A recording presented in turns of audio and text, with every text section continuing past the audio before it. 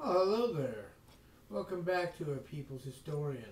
I'm Jason Kishinev, and we are just finishing up chapter 16, talking about the Cold War. Truman's executive order on loyalty in 1947 required the Department of Justice to draw up a list of organizations it decided were totalitarian, fascist, communist, or subversive, or as seeking to alter the form of government of the United States by unconstitutional means. Not only membership in, but also sympathetic association with any organization on the Attorney General's list would be considered in determining disloyalty. In 1954, there were hundreds of groups on this list, including, besides the Communist Party and the Ku Klux Klan, the Chpt Cultural Center, the Cervantes Fraternal Society, the Committee for the Negro in the Arts, the Committee for the Protection of the Bill of Rights, the League of American Writers, the Nature Friends of America, People's Drama, the Washington Bookshop Association, and the Yugoslav Seamen's Club. It was not McCarthy and the Republicans, but the liberal Democrat Truman administration whose Justice Department initiated a series of prosecutions that intensified the nation's anti-communist mood. The most important of these was the prosecution of Julius and Ethel Rosenberg in the summer of 1950. The Rosenbergs were charged with espionage. The major evidence was supplied by a few people who had already confessed to being spies and were either in prison or under indictment. David Greenglass, the brother of Ethel Rosenberg, was the key witness. He had been a machinist at the Manhattan Project Library at Los Alamos, New Mexico, in 1944 and 1945, when the atomic bomb was being made there, and testified that Julius Rosenberg had asked him to get information for the Russians. Greenglass said he had made sketches from memory for his brother-in-law of experiments with lenses to be used to detonate atomic bombs. He said Rosenberg had given him half of the cardboard top to a box of Jell-O and told him a man would show up in New Mexico with the other half, and that in June 1945, Harry Gold appeared with the other half of the box top, and Greenglass gave him information he had memorized. Gold, already serving a 30-year sentence in another espionage case, came out of jail to corroborate Greenglass's testimony. He had never met the Rosenbergs, but said a Soviet embassy official gave him half of a Jell-O box top and told him to contact Greenglass saying, "I come from Julius." Gold said he took the sketches Greenglass had drawn from memory and gave them to the Russian official. There were troubling aspects to all of this. Did Gold cooperate in return for early release from prison? After serving 15 years of his 30-year sentence, he was paroled. Did Greenglass, under indictment at the time he testified, also know that his life depended on his cooperation? He was given 15 years, served half of it, and was released. How reliable a memorizer of atomic information was David Greenglass, an ordinary level machinist, not a scientist, who had taken 6 courses at Brooklyn Polytechnical Institute and flunked 5 of them. Gold's and Greenglass's stories had first not been in accord, but they were both placed on the same floor of the Tombs prison in New York before the trial, giving them a chance to coordinate their testimony. How reliable was Gold's testimony? It turned out that he had been prepared for the Rosenberg case by 400 hours of interviews with the FBI. It also turned out that Gold was a frequent and highly imaginative liar. He was a witness. He was a witness in a later trial where defense counsel asked Gold about his invention of a fictional wife and fictional children. The attorney asked, "You lied for a period of 6 years?" Gold responded, "I lied for a period of 16 years, not alone 6 years." Gold was the only witness at the trial to connect Julius Rosenberg and David Greenglass to the Russians. The FBI agent, who had questioned Gold, was interviewed 20 years after the case by a journalist. He was asked about the password Gold was supposed to have used. "Julius sent me," the FBI man said. Gold couldn't remember the name he had been given. He thought he had said, "I come from," or something like that. I suggested, might it have been Julius? That refreshed his memory. When the Rosenbergs were found guilty and Judge Irving Kaufman pronounced sentence, he said, "I believe your conduct in putting into the hands of the Russians the A-bomb years before our best scientists predicted Russia would perfect the bomb has already caused the communist aggression in Korea, with the resultant casualties exceeding 50,000 Americans, and who knows but that many millions more of innocent people may pay the price for your treason." He sentenced them both to die in the electric chair. Morton Sobel was also on trial as a co-conspirator with the Rosenbergs. The chief witness against him was an old friend, the best man at his wedding, a man who was facing possible perjury charges by the federal government for lying about his political past. This was Max Elitcher, who testified that he had once driven Sobel to a Manhattan housing project where the Rosenbergs lived, and that Sobel got out of the car, took from the glove compartment what appeared to be a film can, went off, and then returned without the can. There was no evidence about what was in the film can. The case against Sobel seemed so weak that Sobel's lawyer decided there was no need to present a defense. But the jury found Sobel guilty, and Kaufman sentenced him to 30 years in prison. He was sent to Alcatraz. Parole was repeatedly denied, and he spent 19 years in various prisons before he was released.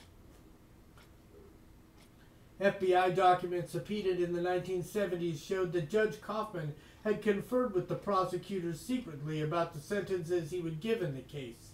Another document shows that after 3 years of appeal, a meeting took place between Attorney General Herbert Brownell and Chief Justice Fred Vinson of the Supreme Court, and the Chief Justice assured the Attorney General that if any Supreme Court justice gave a stay of execution, he would immediately call a full court session and override it. There had been a worldwide campaign of protest. Albert Einstein, whose letter to Roosevelt early in the war had initiated work on the atomic bomb, appealed for the Rosenbergs, as did Jean-Paul Sartre, Pablo Picasso, and the sister of Bartolomeo Vanzetti. There was an appeal to President Truman just before he left office in the spring of 1953. It was turned down. Then another appeal to the new president, Dwight Eisenhower, who also turned it down. At the last moment, Justice William O. Douglas granted a stay of execution. Chief Justice Vinson sent out special jets to bring the vacationing justices back to Washington from various parts of the country. They canceled Douglas's stay in time for the Rosenbergs to be executed June 19, 1953. It was a demonstration to the people of the country, though very few could identify with the Rosenbergs, of what lay at the end of the line for those the government decided were traitors. In that same period of the early 50s, the House Un-American Activities Committee was at its heyday, interrogating Americans about their communist connections, holding them in contempt if they refused to answer, distributing millions of pamphlets to the American public. 100 things you should know about communism. Where can communists be found? Everywhere. Liberals often criticized the committee, but in Congress, liberals and conservatives alike voted to fund it year after year. By 1958, only one member of the House of Representatives, James Roosevelt, voted against giving it money.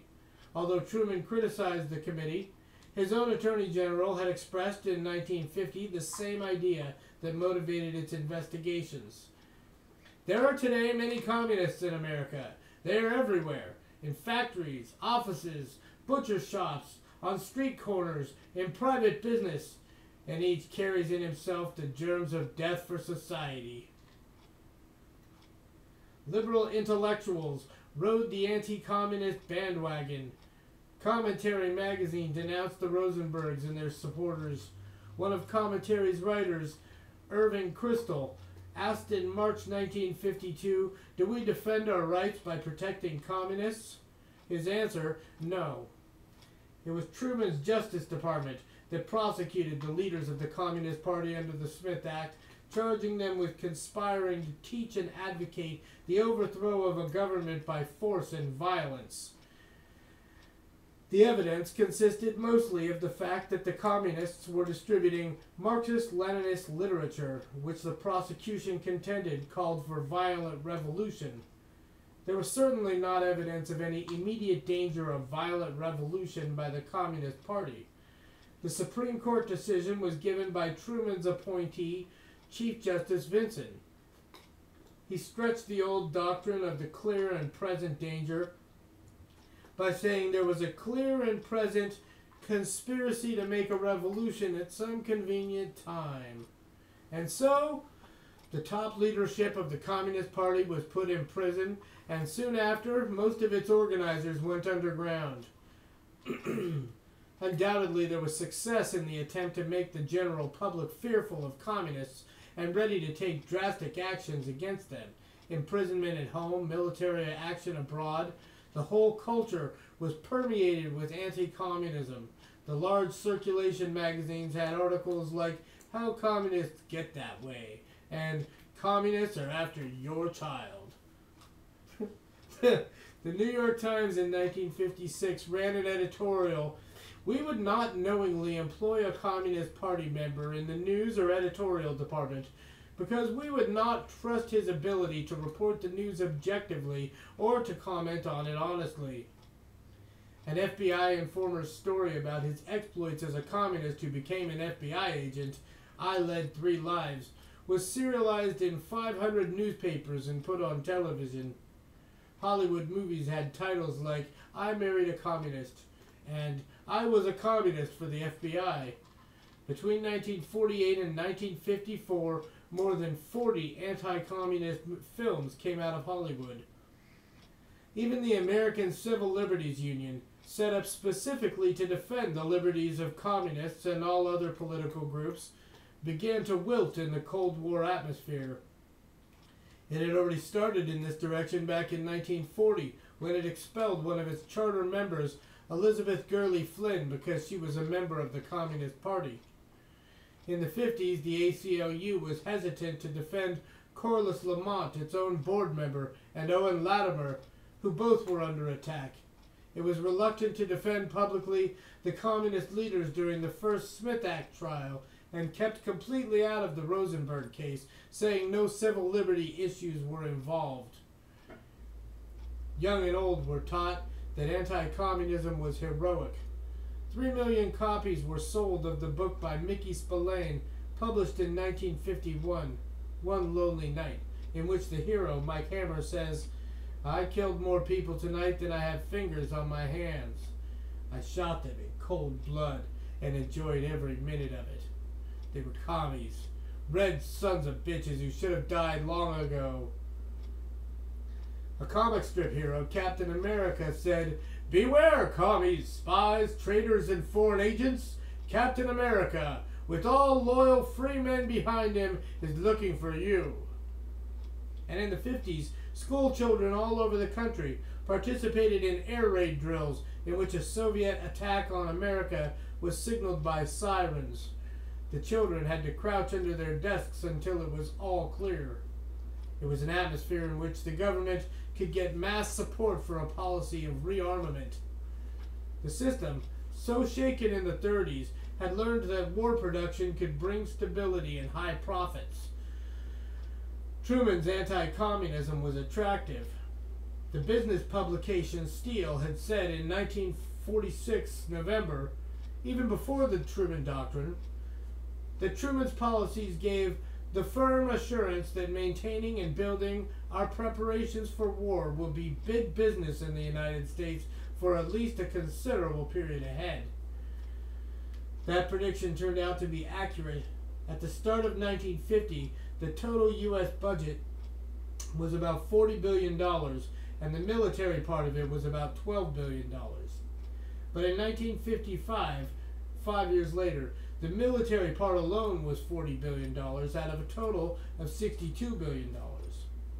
A small but courageous movement against the military buildup, led by the War Registers League and other groups, failed to stop it.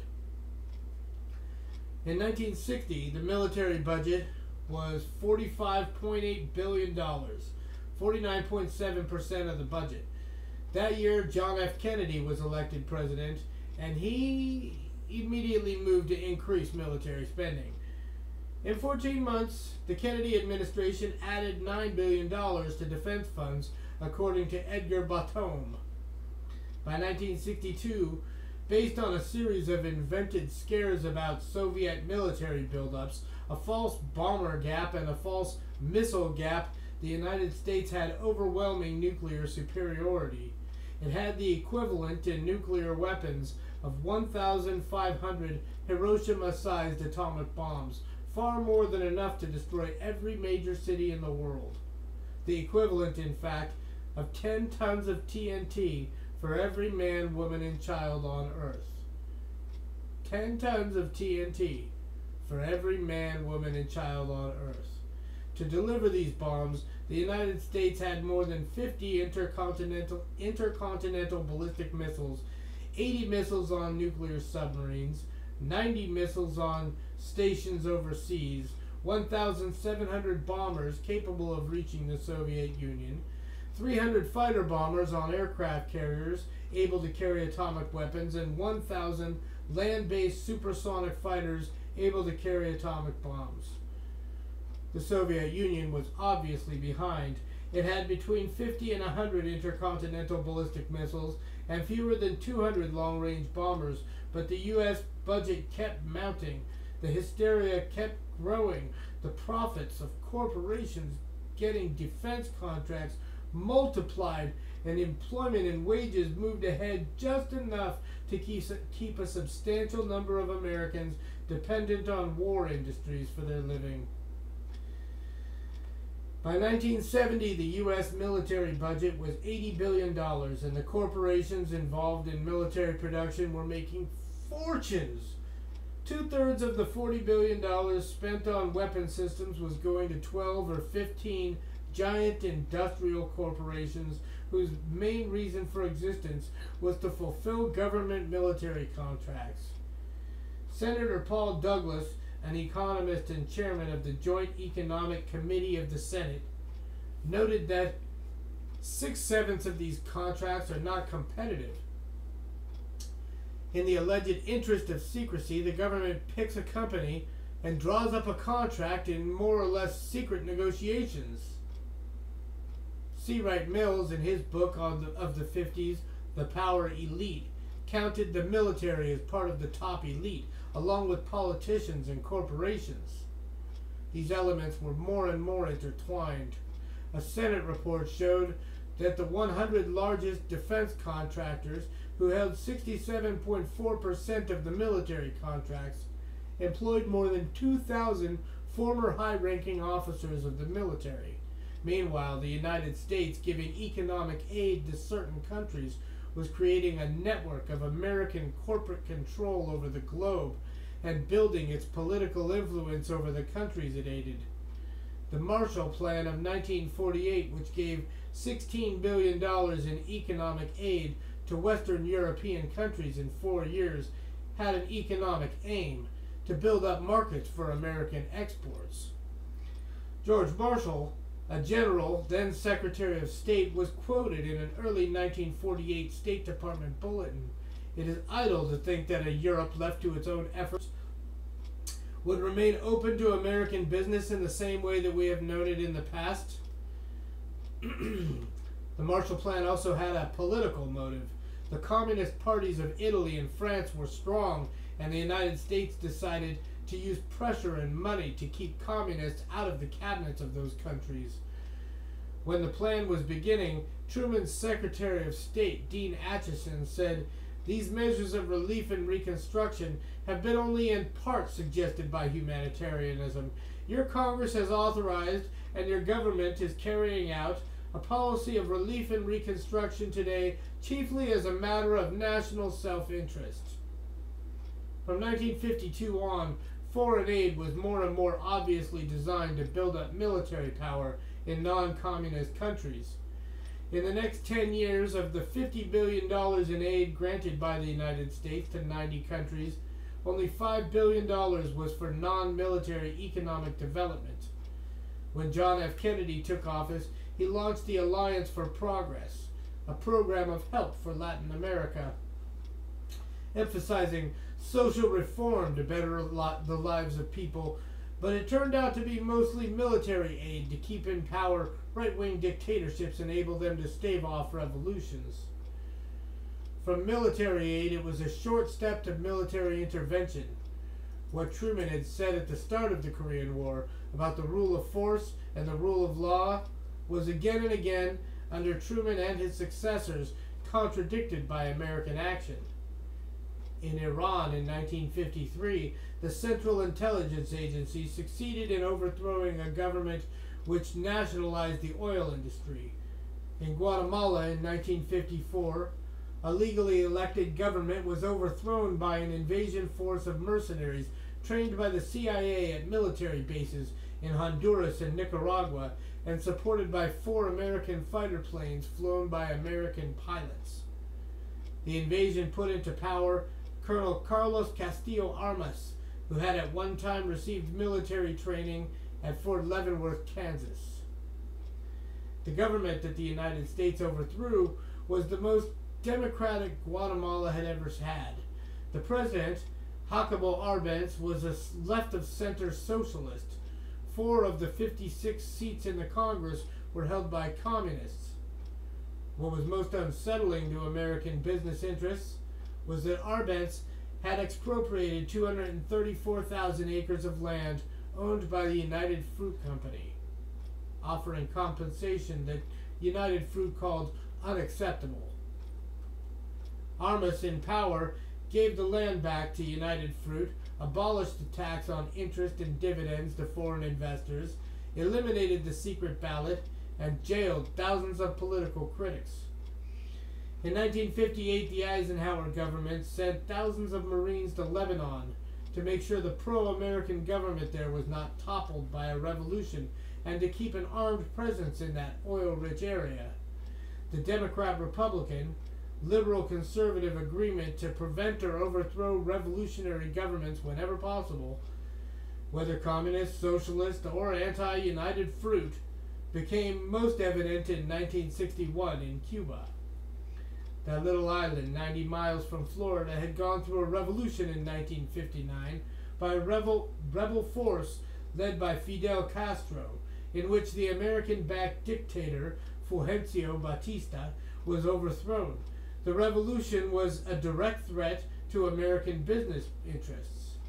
Franklin D. Roosevelt's Good Neighbor policy had repealed the Platt Amendment, which permitted American intervention in Cuba, but the United States still kept a naval base at Guantanamo, and U.S. business interests still dominated the Cuban economy. American companies controlled 80 to 100% of Cuba's utilities, mines, cattle ranches, and oil refineries, 40% of the sugar industry, and 50% of the public railways. Fidel Castro had spent time in prison after he led an unsuccessful attack in 1953 on an army barracks in Santiago. Out of prison, he went to Mexico, met Argentine revolutionary Che Guevara, and returned to 1956 to Cuba. His tiny force fought guerrilla warfare from the jungles and mountains against Batista's army, drawing more and more popular support. Then came out of the mountains and marched across the country to Havana. The Batista government fell apart on New Year's Day, 1959. In power, Castro moved to set up a nationwide system of education, of housing, of land distribution to landless peasants. The government confiscated over 1 million acres of land from 3 American companies, including the United Fruit Company. Cuba needed money to finance its programs, and the United States was not eager to lend it. The International Monetary Fund dominated by the United States, would not loan money to Cuba either, because Cuba would not accept its stabilization conditions, which seemed to undermine the revolutionary program that had begun there. When Cuba now signed a trade agreement with the Soviet Union, American-owned oil companies in Cuba refused to refine crude oil that came from the Soviet Union. Castro seized these companies. The United States cut down on its sugar buying from Cuba, on which Cuba's economy depended, and the Soviet Union immediately agreed to buy all the 700,000 tons of sugar that the United States would not buy. Cuba had changed. The good neighbor policy did not apply. In the spring of 1960, President Eisenhower secretly authorized the Central Intelligence Agency to arm and train anti-Castro Cuban exiles in Guatemala for a future invasion of Cuba. When Kennedy took office in the spring of 1961, the CIA had 1,400 exiles armed and trained. He moved ahead with the plans, and on April 17, 1961, the CIA-trained force, with some Americans participating, landed at the Bay of Pigs on the south shore of Cuba, 90 miles from Havana. They expected to stimulate a general uprising against Castro, but it was a popular regime. There was no uprising. In 3 days, the CIA forces were crushed by Castro's army. The whole Bay of Pigs affair was accompanied by hypocrisy and lying. The invasion was a violation, recalling Truman's rule of law of a treaty the U.S. had signed, the Charter of the Organization of American States, which reads, "No state or group of states that has the right to intervene, directly or indirectly, for any reason whatever, in the internal or external affairs of any other state." 4 days before the invasion, because there had been press reports of secret bases and CIA training for invaders, President Kennedy told a press conference, "There will not be, under any conditions, any intervention in Cuba by United States Armed Forces." Again, I apologize for the bad JFK impression.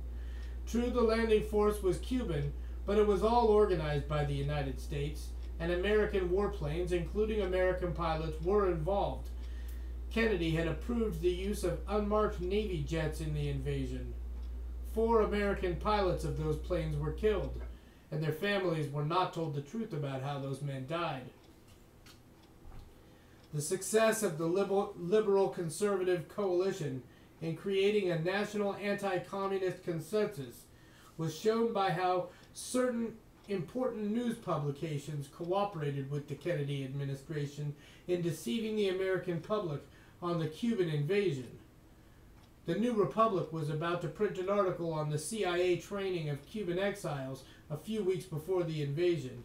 Historian Arthur Schlesinger was given copies of the article in advance.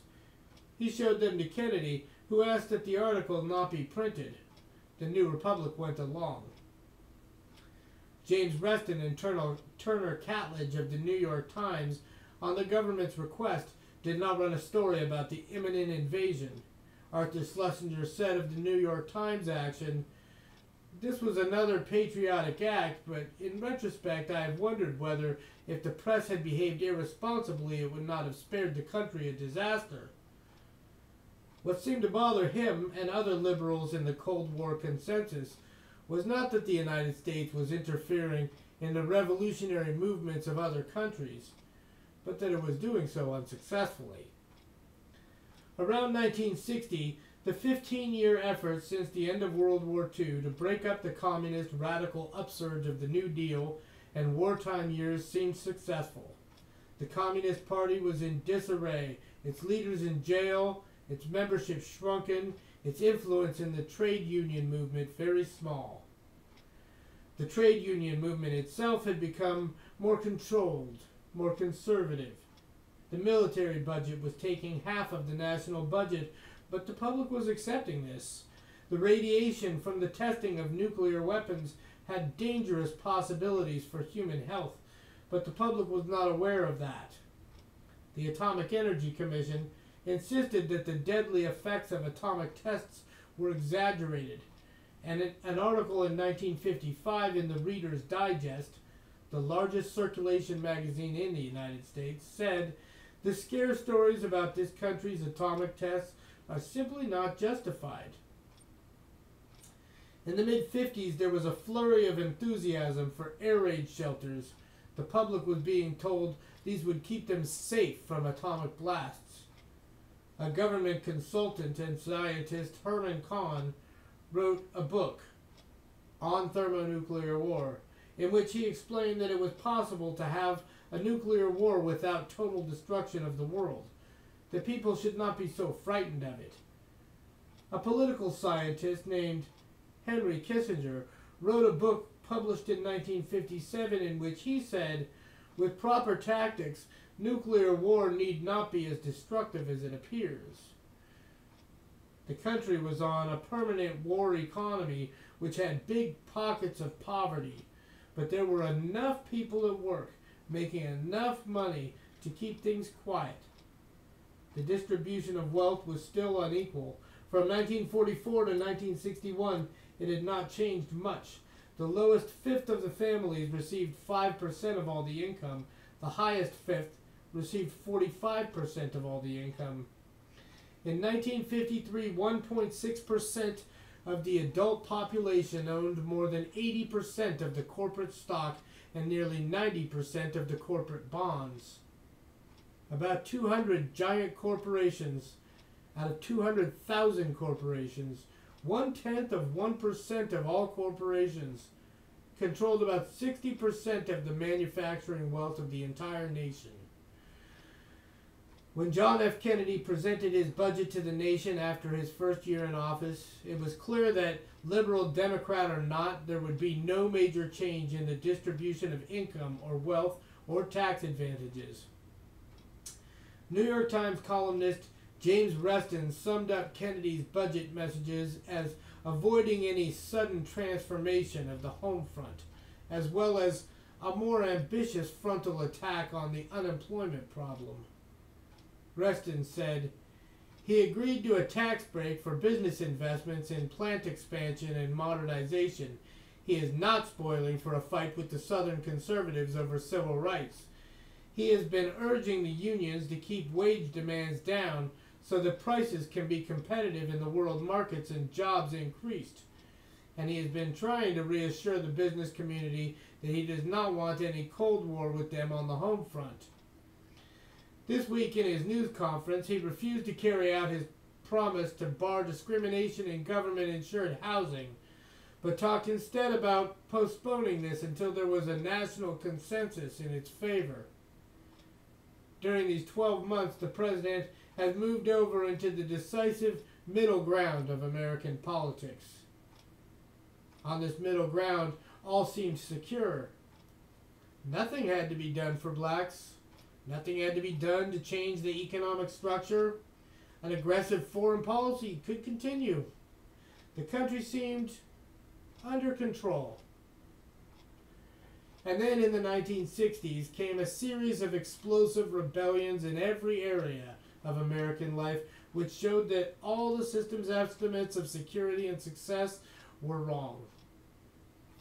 Thank you for joining me. I hope you enjoyed the reading. I hope you'll tune into the next episode where we'll begin chapter 17.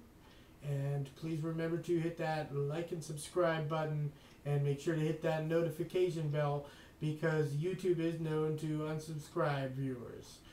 Thank you very much and we'll see you next time.